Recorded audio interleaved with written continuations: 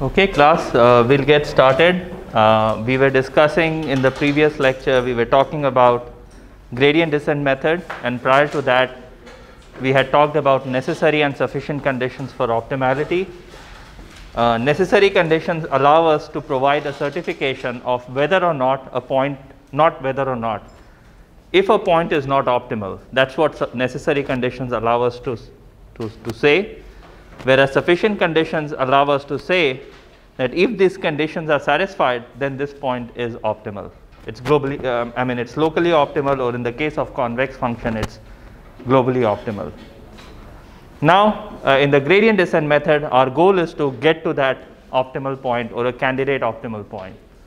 So the setting is, I want to minimize a function of x where x is an Rn. And throughout the discussion for today's class, you should think of the following things in the back of your mind. So I could have x in R2 on a microcontroller. I could have x in R10 on a Raspberry Pi. So that's a more complicated version of a microcontroller or an FPGA. And then I could have x in, I don't know, some 1 million on a supercomputer.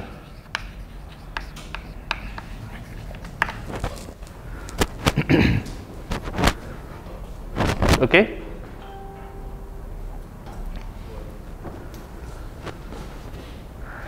So I want to minimize this function, and yesterday we talked about gradient descent method.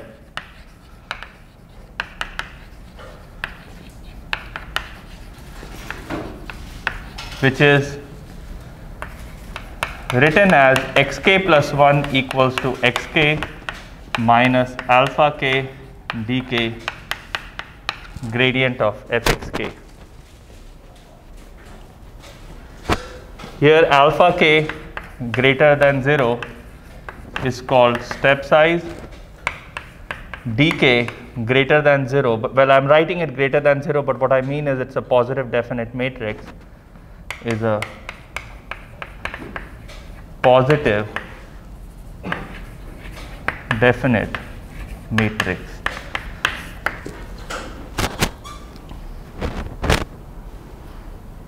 Of course, the gradient of fxk is something that we are all familiar with.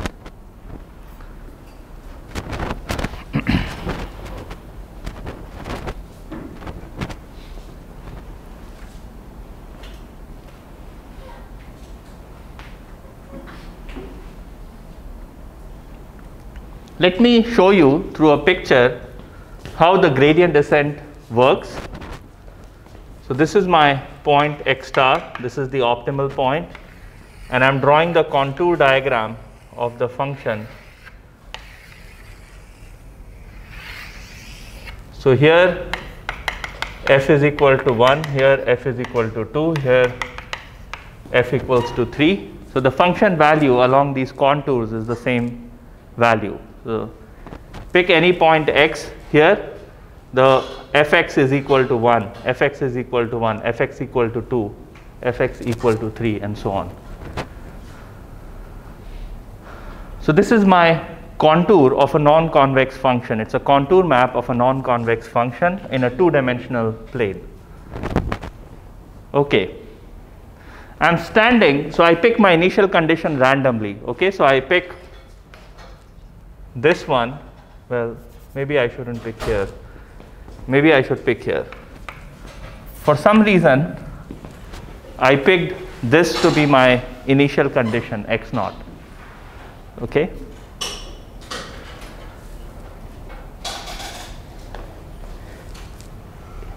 So in this particular case,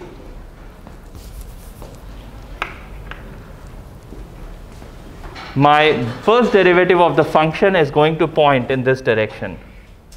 So the first derivative is always normal to this contour plot, and it's pointing towards the side where the function value is getting larger and larger. So if I go in this direction, the value of the function is getting smaller. So the gradient of the function must be pointing outwards. So this is my gradient of f at x naught. Okay. So the length is the magnitude of the gradient, and this is the direction of the gradient. Okay. So I'm standing at x naught and I'm looking at gradient of fx naught. Now, what is negative of gradient of fx naught? So that's just the same vector with the same magnitude, but it's pointing in the opposite direction. This is minus gradient of fx naught. Okay.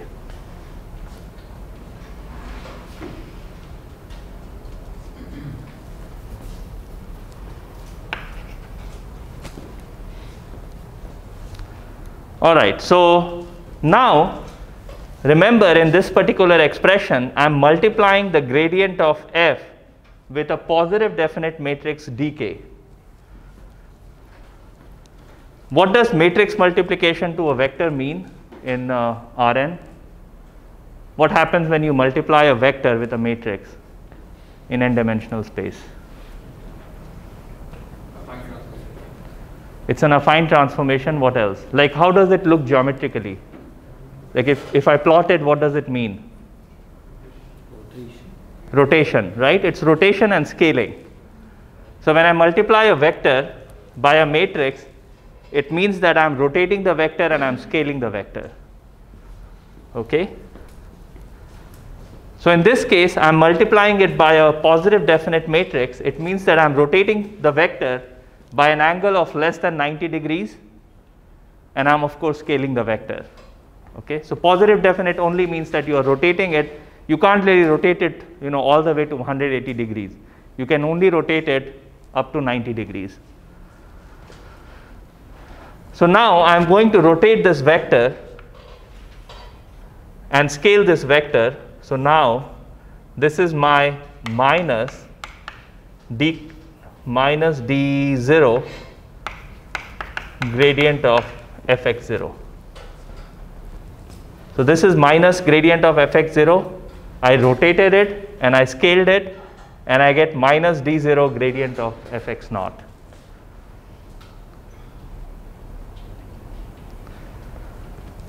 Okay.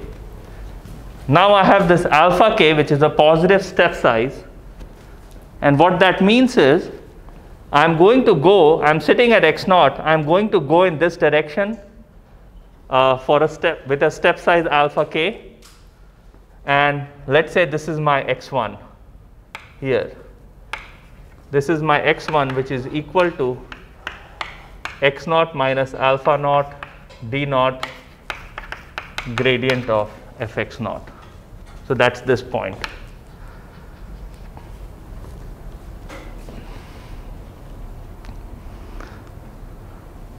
And I'm going to continue this process again and again. Okay? I'll look at the gradient. I will look at the negative gradient. I'll rotate it by an acute angle. I'll take a step. So this would be my x2. This would be my x3. This would be my x4, x5, and so on. Okay, that's the gradient descent algorithm that we are talking about here. And hopefully it explains to you how we are converging, starting from some initial condition x naught, how we are converging to the optimal point x star.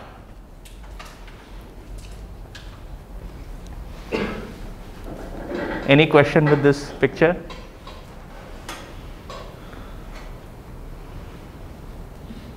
Okay, this is the geometric picture of what's happening in the gradient descent method. I'm looking at the gradient, multiplying it by an acute angle, and then subtracting it from xk. Yes? That DO is the same geometry process. Sorry?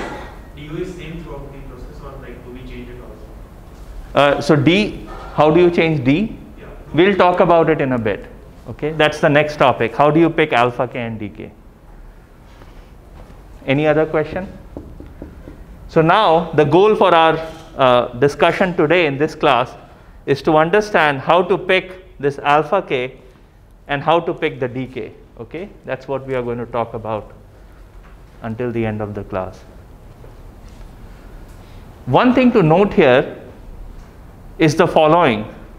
So remember how I multiplied it by d naught, and somehow this vector moved in the direction of the optimal point. I might have as well chosen my d naught such that this is what my d naught gradient of fx naught looks like.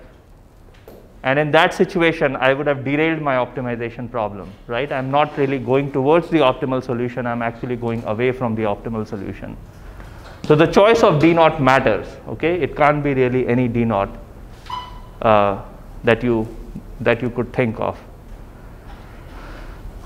Okay, so we need to figure out what d naught, d1, d2, all these positive definite matrices look like. In particular, we want these matrices to be picked in a manner that pulls us towards the optimal point, not pushes us away from the optimal point. So that's the first thing we need to keep in mind. The second thing we need to keep in mind is this alpha naught. So here I picked the value of alpha naught that was small. Let's say I picked the value of alpha naught which is very large. Okay. This would have been my x1, which is x naught minus very large alpha naught d naught gradient of fx naught. Okay, in which case again we are sort of overshooting the optimal point and we are going far away from the optimal point. So we want our step size to be also picked appropriately so that we are making progress towards the optimal solution and not just going like overstepping. So I want to reach the table and I start walking so fast that instead of standing at the table, I basically shoot the path. So we don't want to do that. So how do we pick alpha k and dk? Okay, so it's an important problem to study. Many a times when you are running optimization algorithm, and this will be in your assignment too, I'm going to ask you to pick a large step size and see what happens. You will eventually escape to infinity if you're taking larger and larger step size, because you are just not getting close to the optimal solution. You are just doing a zigzag motion with very large magnitude and escape to infinity eventually. So we don't want to do that. So let's see how to pick the two levers that we have here, which is alpha k and dk. Okay, any question? Yes? In the previous class, we studied that without the dk, this equation is a unitary gradient descent matrix. Right. So how can dk change the direction? I mean, without a dk, I'm still going towards the optimal point. Right. So you are still going towards the optimal point, but with dk, you can get to the optimal point much faster. You know? So how many iterations you take to get to the optimal solution is an important parameter. If it takes you 1,000,000 steps, it's bad. If it takes you 10 steps, it's good, right?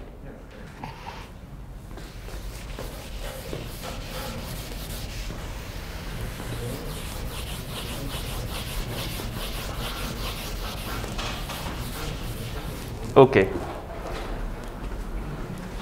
So let's talk about how to pick dk.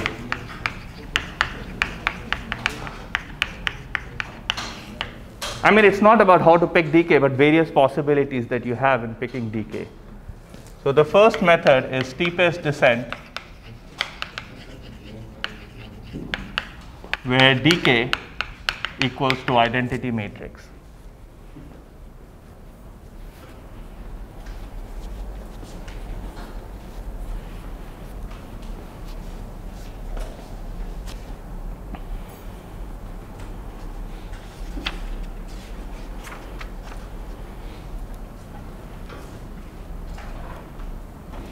So this was the first method we talked about in the previous class, when dk is identity matrix. The second one is a famous Newton's method, where dk is second derivative of the function at xk inverse.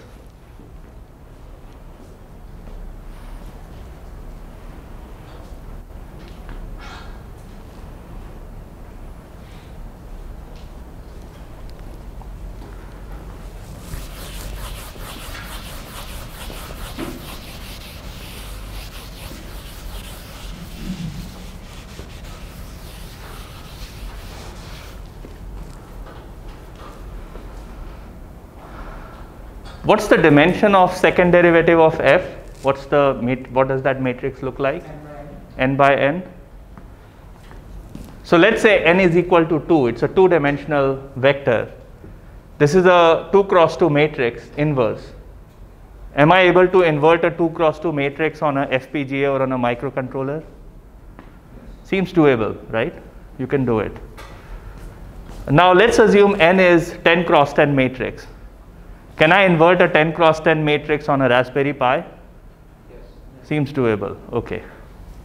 How about a 10 cross 10 inverse on a microcontroller or an FPGA? Okay, it seems like a stretch. Okay, we probably will not be able to do it. How about a million cross a million dimensional second derivative inverse? So now the problem is I have to compute the second derivative. So I have to compute each, in this large matrix, I have to compute every point in that matrix by evaluating the second derivative at a million dimensional vector. Now I have a million cross a million matrix. It's a symmetric matrix, and I have to invert it. Is it possible to do it on a supercomputer? Yes? Nobody wants to do that on a supercomputer. Okay, so inverting a large matrix is very complicated even on a supercomputer. Okay, you don't want to execute that kind of, you don't want to spend time on a supercomputer to compute the second derivative and then invert the matrix. You might just spend $200 worth of electricity in order to do that. Okay, it's too expensive. Too expensive, too time consuming, too much data to be passed around, may not be worth the effort. Okay, certainly we cannot do it on a microcontroller or on an FPGA or a Raspberry Pi. It's just impossible. Okay, so Newton's method is impossible. What else can we do?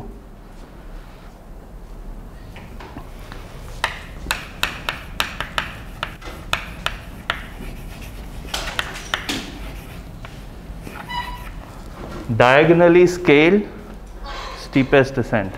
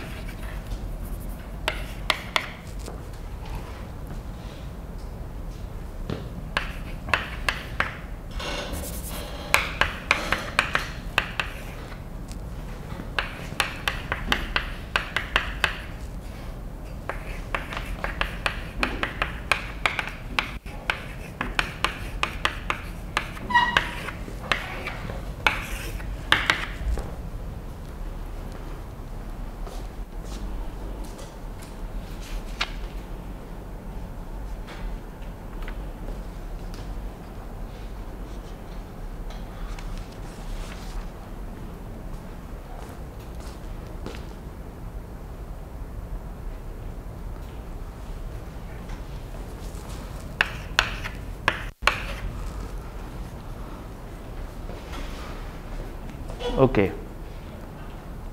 So in diagonally scaled steepest descent, what you try to do is, instead of computing the entire second derivative, you just compute the second derivative along the diagonal. So now you only have to compute n second derivatives, not n square second derivatives. So this seems somewhat manageable. How do you invert a diagonal matrix? Right? So is inverting a diagonal matrix very expensive? Not really, right? You just have to invert the individual entries along the diagonal. The only thing you need to keep in mind is that all of these diagonal entries must be greater than 0. So if some term turns out to be less than 0, you want to just replace it with 1 or something that's larger than 0. Okay, so that way you have dk, which is a positive definite matrix. So diagonally scaled steepest descent is better than steepest descent, but not as good as Newton's method. So it's somewhat of a compromise between the two methods. Okay.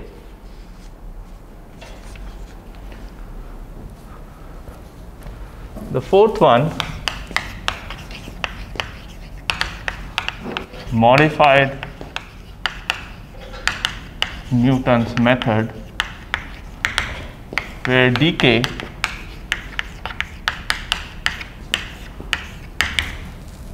the second derivative of f at x naught inverse.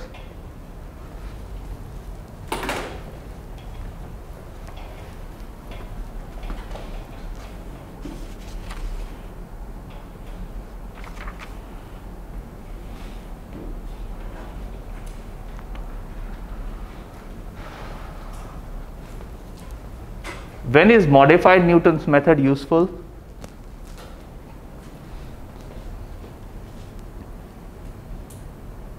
What is it trying to imitate? Well, it's trying to imitate the Newton's method.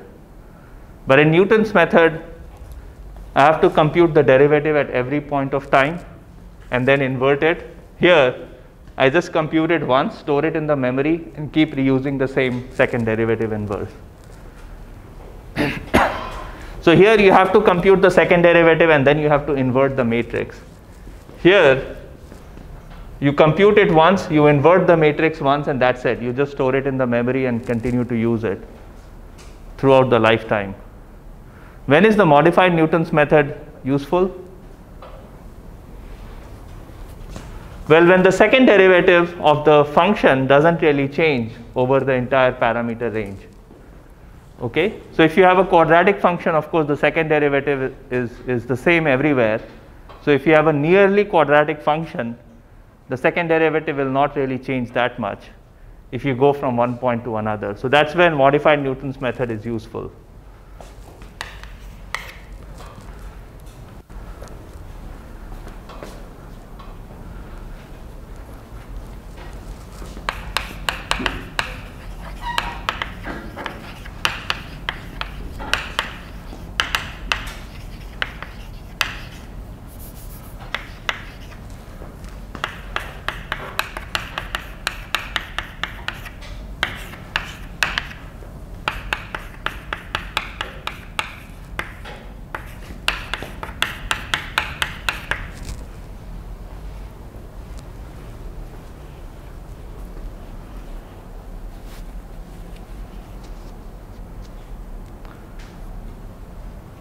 So the fifth one is discretized Newton's method, where you use some past information and experience to come up with an approximation of the second derivative at every point xk, and then you take the inverse of that matrix in order to compute dk. And we'll study an example of this method called BFGS method and DFP method. Yes? I have a question. Sure. So this del square f of xk would be invertible when xk satisfies the sufficient condition, right? Only then it would be a positive definite matrix, otherwise it would be positive symmetrically into an absolute piece. Right, but sufficient condition also requires the first derivative to be 0. Yeah. So this is only requiring the curvature information, doesn't require the information that you are at the optimal point or not. You may not be at the optimal point, but your curvature may still be positive.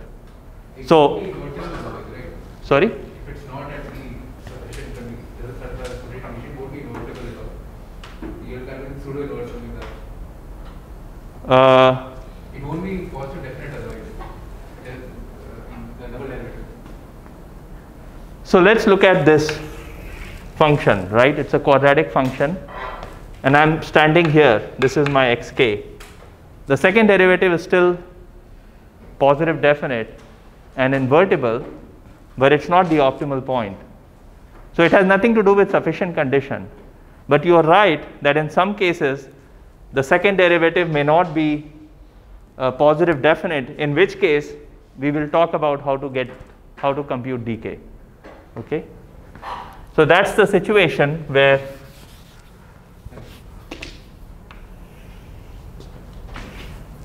you are standing here, this is your xk, and if you look at the second derivative, it might have a couple of negative eigenvalues. So it's not really positive definite. So then how do you deal with that situation? We'll talk about it in a bit.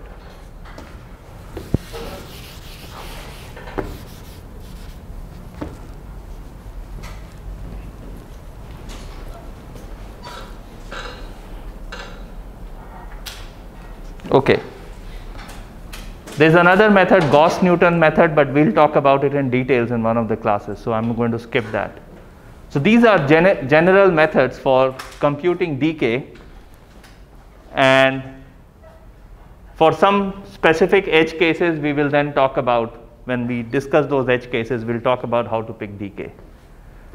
Okay? Any questions so far? Why is it that the inverse of the second derivative will always point it towards the optimal and not away from Yeah, we'll talk about it in a bit. Yeah. Any other question? So the question was, why are we focusing so much on second derivative inverse? Why would it help us? So the short answer is, this method is slow, this method is very fast. And the long answer is, we'll get to it in a bit. Okay? We'll talk about why we are focusing so much on Newton's method. Okay, how about we do it now? Okay, why should we wait for future when we can do it right now? So, okay, let's talk about it. So in steepest descent,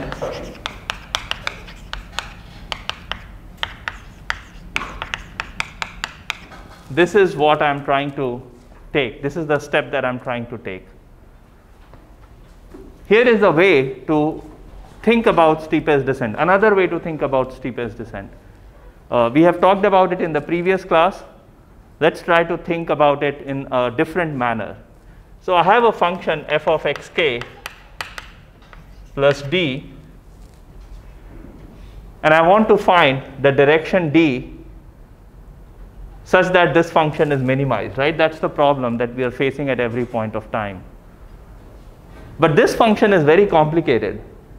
I don't know how to get to the minimum of this function, so I'm going to take a first order approximation of this function, because I know that they are sort of approximation for small values of d. So I have fxk plus gradient of fxk transpose d. Okay, that's the first order approximation of the function, and I want to minimize this thing for d small.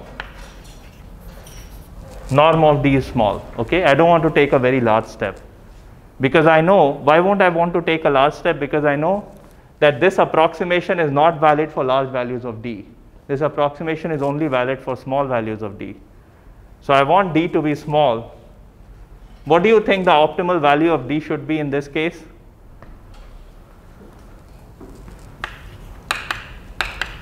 What would d star be?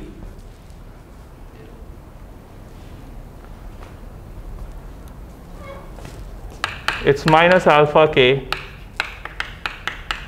gradient of fxk for an appropriately scaled alpha k. This alpha k is needed to make sure that your norm of d is small. Okay? And this leads us to the steepest descent method.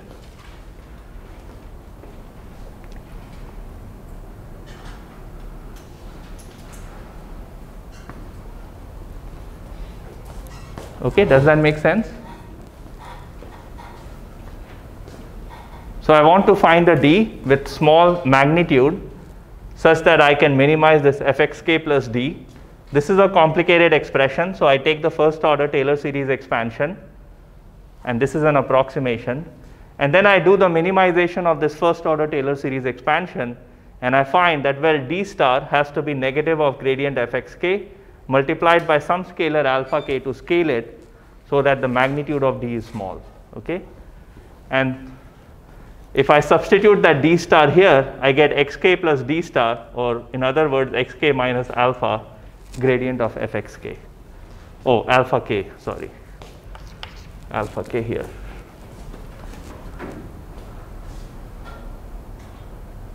Now this gives you a template. I use the first order approximation, but nobody is stopping me from using second order approximation. Okay? So let's use second order approximation. I have the same optimization.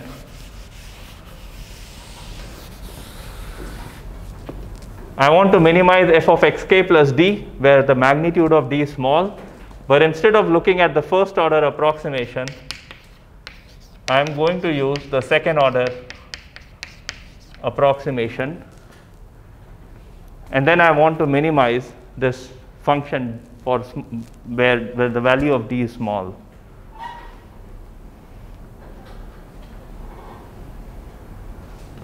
This, assuming the second derivative of f is positive definite matrix, it's actually a convex problem. Okay? This is a convex objective function in D. Convex in D. And because it's convex in D, I know from the theorem, sufficient condition, that if a function is convex and we want to minimize it, then I just have to take the first derivative and set it equal to 0, and I get the optimal solution. So the first derivative with respect to D is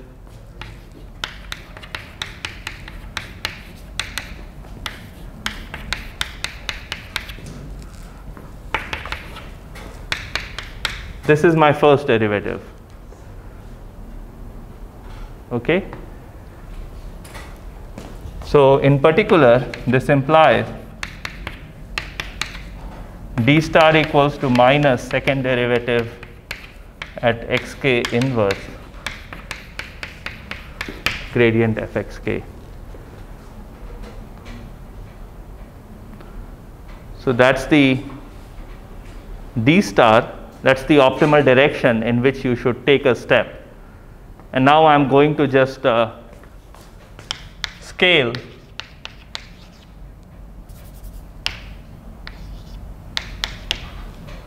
well, not alpha k dk, but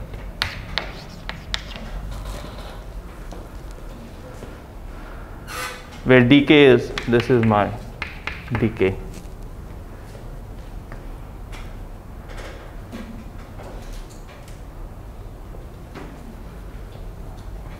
Okay, and that's how we get to the Newton's method. So in Newton's method, we are trying to figure out a direction which is optimal for minimizing the second order Taylor expansion of the function at xk.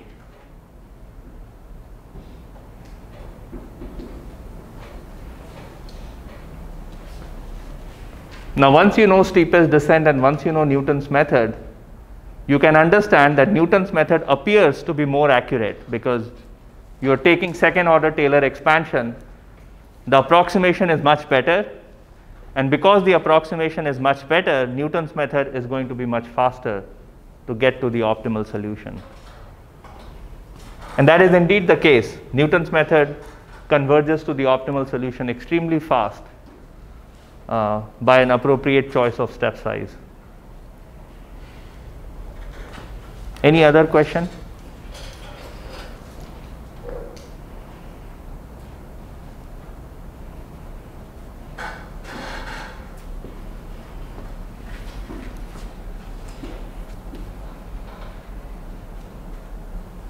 Okay. Now our goal is to identify methods for picking alpha k. How do we pick alpha k? Let's think about it for a bit.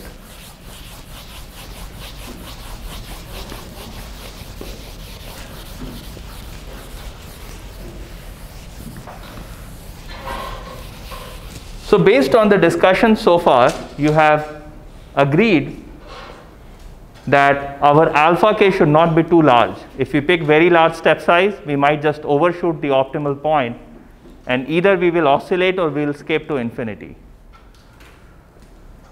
Okay, so we have to pick small values of alpha k. So that we don't overshoot. We don't overshoot, we make progress towards getting to the optimal solution. Now let's say you are lazy, okay? We are all lazy at some points of time during the day. What's the simplest alpha k, small values of alpha k we can think of so that we can run our code and call it a day?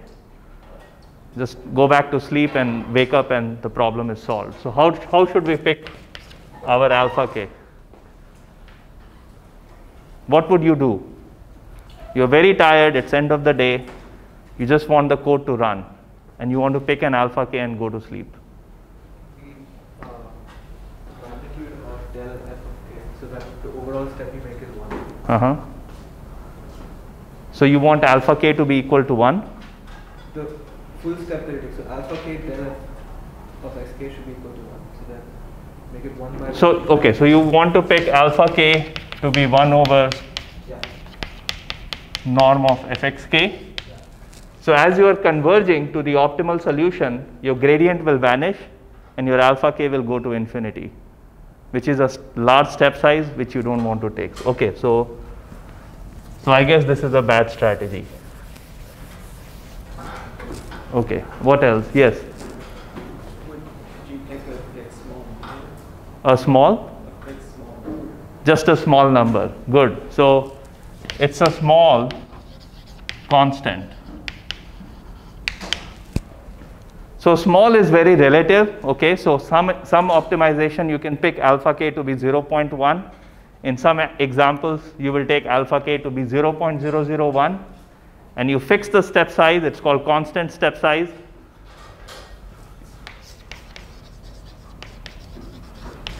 Constant step size algorithm. So you'll pick alpha k to be a constant step size, a small number, 10 raised to minus 2, 10 raised to minus 3, whatever works. And then you will go to sleep and you let your optimization run, and you will wake up in the morning and the problem is solved. Okay, so that's a constant step size algorithm. The second way of picking alpha k is minimization rule.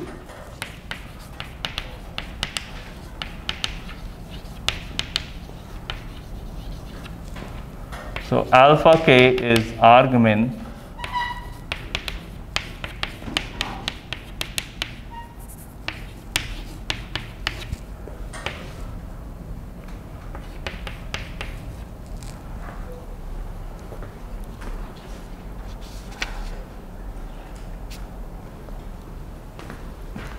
alpha greater than equal to 0. So dk is the descent direction. It could be negative of gradient fxk. It could be negative second derivative inverse fxk. So you can pick dk in different ways. And you solve this minimization problem and you get the value of alpha k by solving this minimization problem. Of course, the hope is that solving this minimization problem should be an easier problem to solve in comparison to solving the original optimization problem. Third one is limited minimization.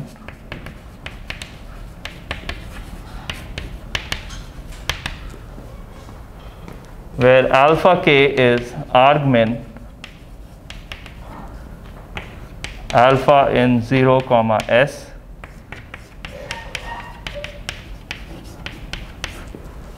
So instead of looking at the entire positive real axis, you're just looking at a specific subset, a specific interval of the real axis, positive real axis.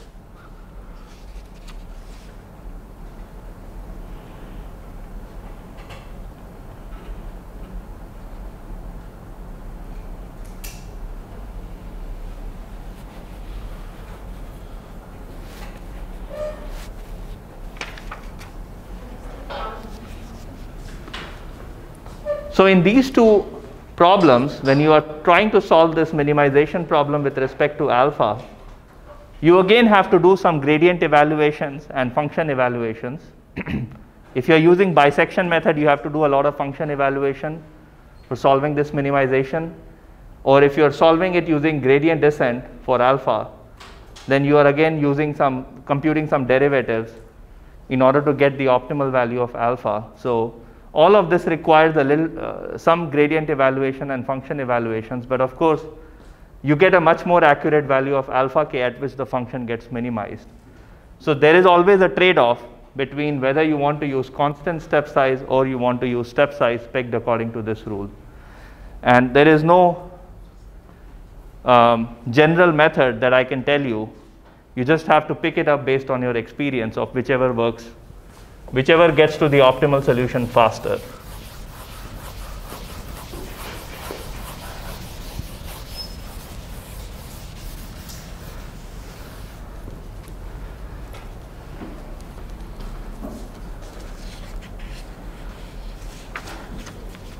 Then there is the diminishing step size.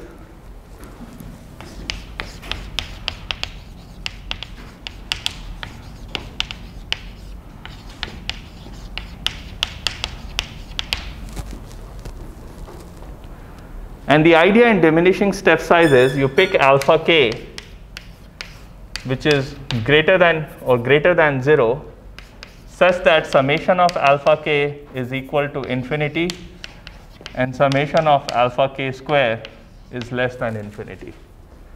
So alpha k is going to 0, summation of alpha k goes to infinity, and summation of alpha k square is finite. And one example is 1 over k 0.5 plus delta. Delta is a positive number.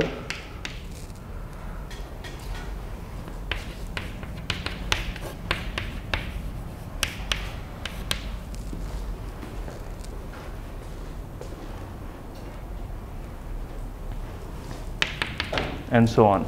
All of these diminishing step size satisfies summation infinity, summation of square is finite, and each of the terms is greater than 0.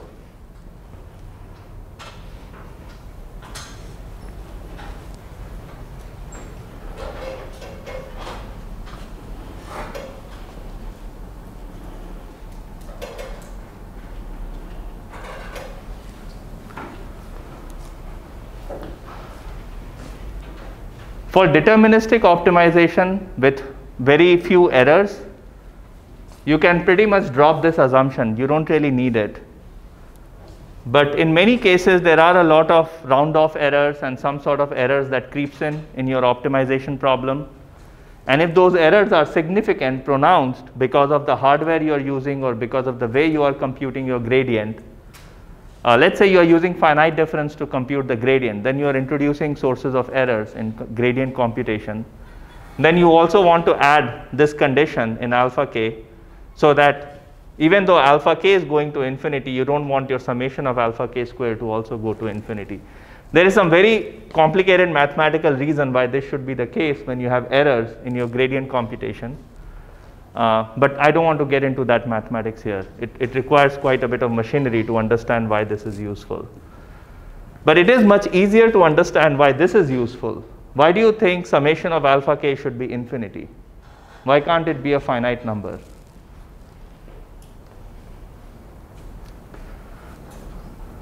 So what happens, let's say I'm standing here, x naught, this is my x naught. I have a sequence of directions that I need to pick in order to get to the optimal point. And I'm picking alpha k in such a fashion that my summation of alpha k is equal to 1. Okay, it's a finite number. What's the problem? So I will stop at some point. Okay, I won't be able to make much progress. And my optimal point may be much farther away from where I'm standing right now. So therefore, it makes sense to be able to reach any point in the space by picking a sequence of directions and picking a sequence of alpha k. So in order to explore the entire space, I want my summation of alpha k to be equal to infinity, because if it is finite, I may just stop short of my optimal solution, which is going to be bad for me. So that's why I want my alpha k, sum of alpha k, to be equal to infinity.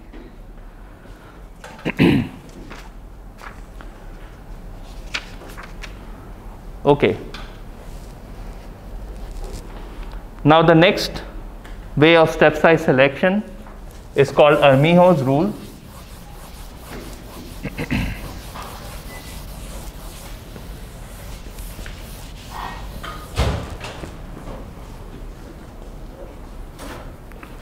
So constant step size and diminishing step size are brainless step sizes. We don't have to apply our brain, just fix it and forget about it. The minimization and limited minimization rule, you still have to write a few more lines of code to solve that minimization problem to compute alpha k, which then you can use for the gradient descent step. There is another way to compute alpha k, which is known as Armijo's rule. And the idea is, I'm going to look at how I'm going to successively reduce the value of my step size by checking some conditions. Like if some conditions are met, I will pick alpha k according to that condition and I'll exit. Otherwise, I'll reduce the value of alpha k and check if the condition is met again. So here is the idea. My alpha k is equal to s beta raised to k.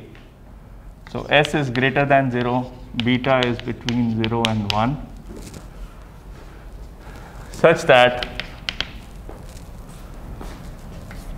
f of xk minus f of xk plus s beta raised to k tk is greater than equal to minus sigma beta raised to k. Oh, sorry, I shouldn't write alpha k. This is beta raised to m. Beta raised to m. It's not the same k, it's a different value.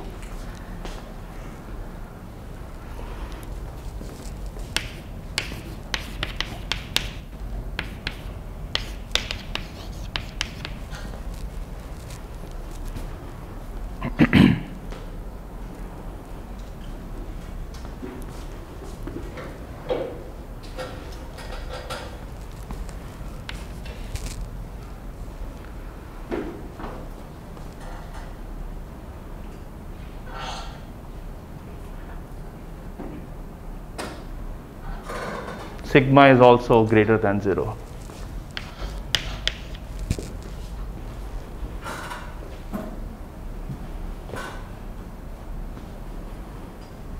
Yes? What's the constraint on m? Yeah, so you have to pick the minimum m for which this condition holds. So you start with m equals to 0 and you check if this condition holds or not. Let's say for m equals to 0 it doesn't hold. Then you pick m equals to 1, check whether this condition holds or not. If it doesn't hold, you change the value of m, so increase m equals to 2 and check if this condition holds or not. And as soon as this condition holds for whatever value of m, you pick alpha k to be equal to s beta raised to m. Okay, so that's how you pick the step size at step k. For each step, you know, do this again. Sorry? For each step, you do this again. You do this again. Okay, so for each step, you have to do this maybe a few times, maybe like 2 or 3 or 4, maybe 5 times, in order to get the value of alpha k, and then you proceed further. What is the drawback of Armijo's rule?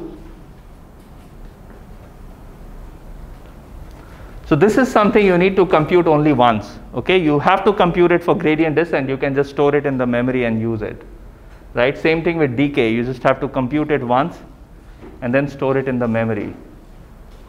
So, and this inner product is a easy matrix computation. not very complicated. So what is it that you have to do again and again in this particular method for computing alpha k? Evaluate the second function. So evaluate this part, right? So this part is something that you need to evaluate at every value of m. When is function evaluations costly?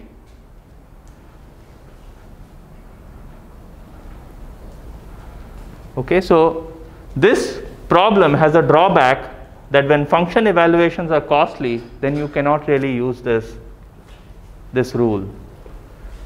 So if you have a billion-dimensional space or a million-dimensional space, and you have to evaluate a complicated function over a million-dimensional space, it's going to take several hours or minutes to be able to evaluate this function, and that creates a problem. Okay.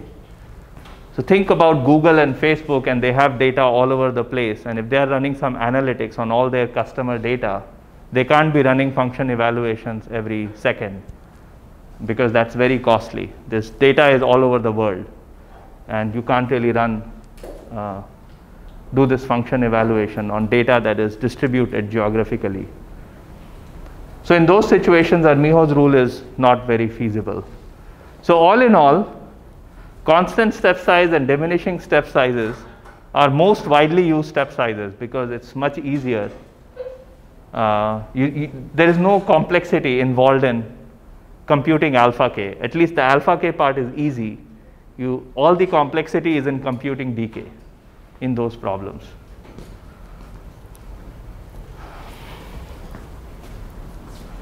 Okay. Any question?